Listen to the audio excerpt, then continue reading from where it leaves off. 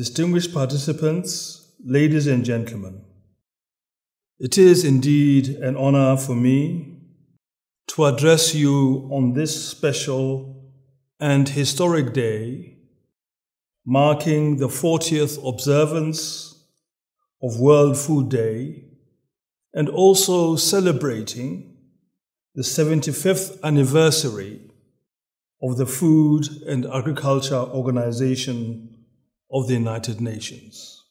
This year's celebration is being held under the theme Grow, Nourish, Sustain, Together our actions are our future.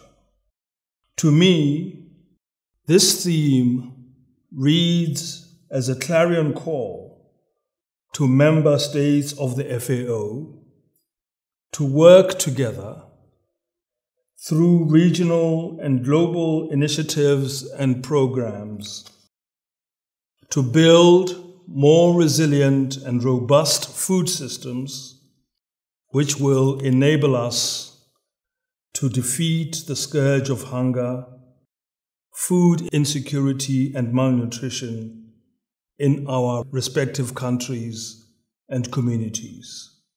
Distinguished participants, as we all know, the COVID-19 pandemic has had a devastating impact on food security and nutrition. The goal of ending hunger by 2030 is a daunting challenge, and progress being made towards achieving that goal is painfully slow.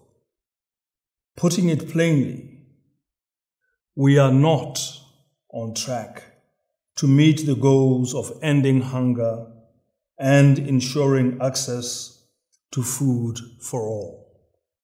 Some of the evidence of this dire situation is contained in the 2020 report of the state of food security and nutrition in the world, which indicates that if recent trends continue, the number of people affected by hunger will surpass 840 million by 2030.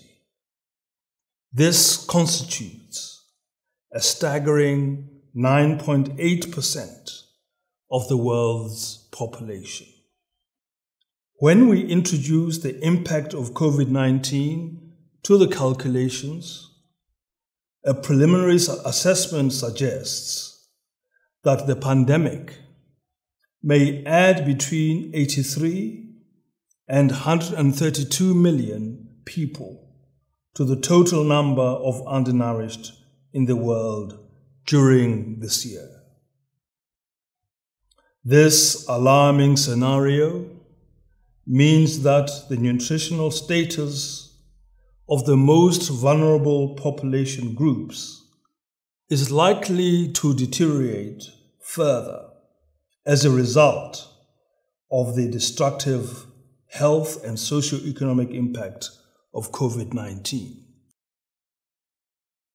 Ladies and gentlemen, the cost and affordability of nutritious foods are key factors that affect food security and consequently the quality of the diet that people eat.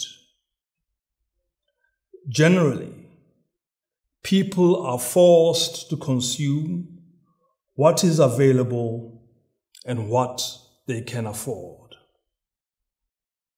Unfortunately, healthy diets remain unaffordable for many poor people in all regions of the world. We are told that in 2017, more than 3 billion people in the world could not afford a healthy diet. And most of these people live in Africa and Asia.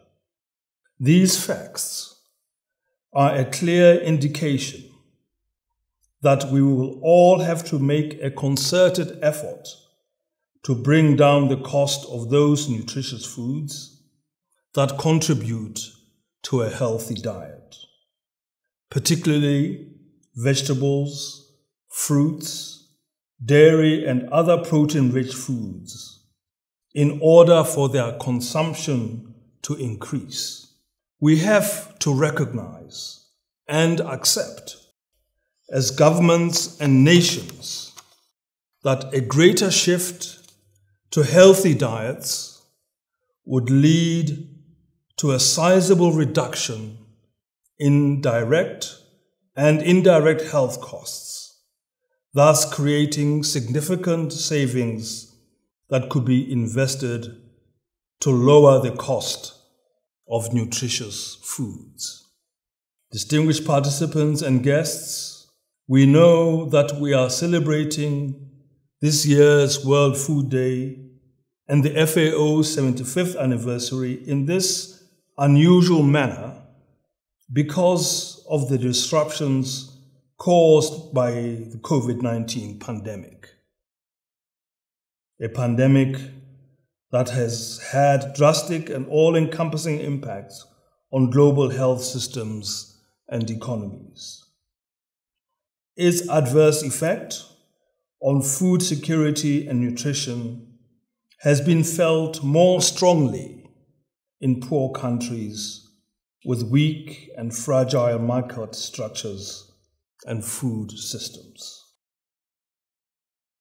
I strongly believe, therefore, that this is the time to remind countries and their leaders as they begin to develop and implement COVID-19 recovery plans to use this opportunity to adopt innovative solutions to rebuild better and improved food systems that will be more robust and resistant to shocks.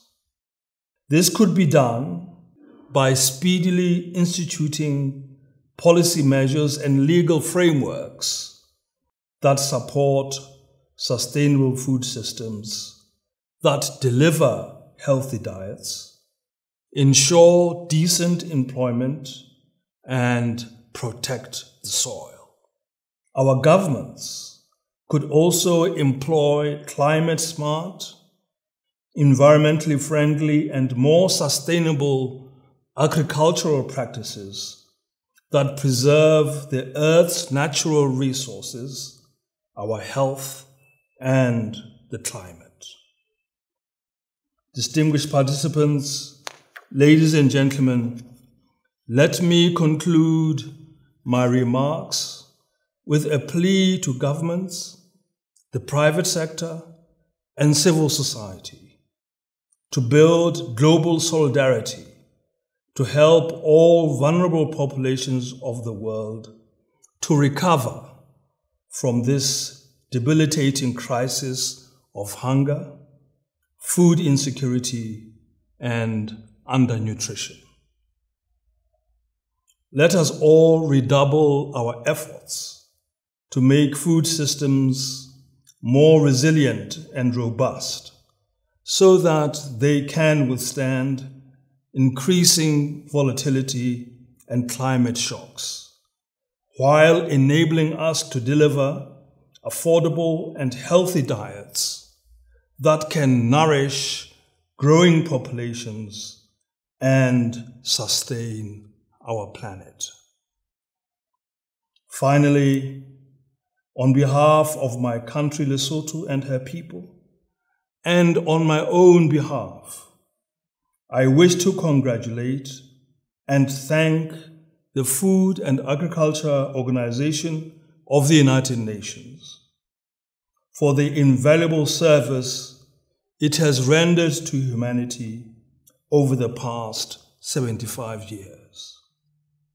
I hope and pray that all the countries of the world and all the people of goodwill will continue to support this great organization so that it can successfully carry out its noble mission of defeating hunger, improving nutrition, and food security. I thank you all for your attention.